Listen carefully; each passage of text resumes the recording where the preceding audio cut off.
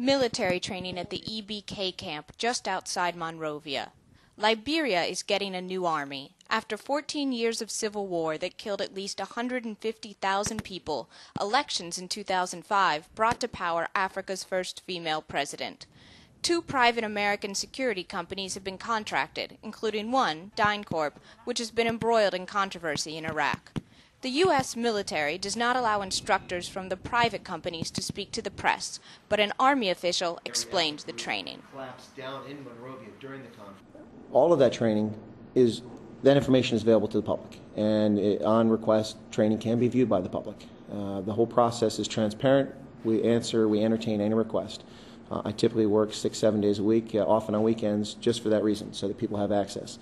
This is not the government's army. It's not the American army. It is the people of Liberia's army, and they should know what it's all about.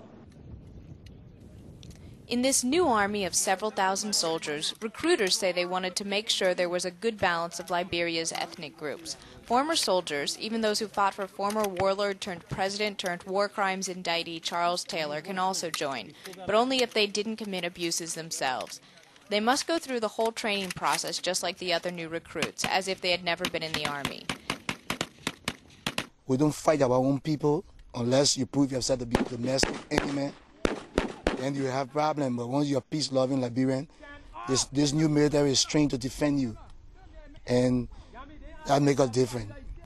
This program will soon become part of the new U.S. security apparatus for Africa, called AFRICOM. The German-based U.S. Africa Command structure should become fully operational by late 2008, even though it has yet to establish a base within Africa.